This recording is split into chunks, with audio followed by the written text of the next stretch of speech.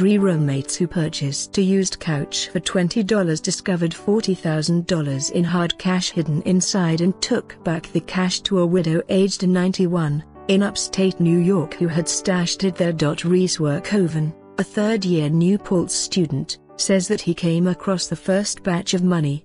They searched the couch and came across money stashed in other envelopes. Reese, a social worker, told the app that she and her friends and purchased a chair and the beat-up couch for $55 in March at a Salvation Army thrift shop.